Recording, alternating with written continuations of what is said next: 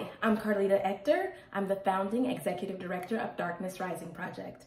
I feel like we're really reaching a lot of people in the formerly incarcerated community with 10 free sessions of therapy. But I want you to hear from my team. Hey, my name's Elizabeth and I'm a part of Rebuild. I've been home 10 years and I still struggle to get treated equitably when it comes to education, housing, jobs, all the things. Without having a strong mental foundation, I wouldn't have made it to this point where I have the career I want, the housing I want, and give opportunities to others.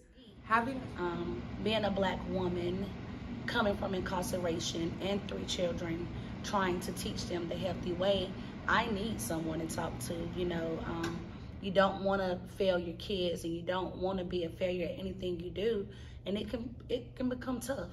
And so it's just important that we know that we have resources around programs such as Rebuild that actually provides free services for up to 10 sessions if you were formerly incarcerated.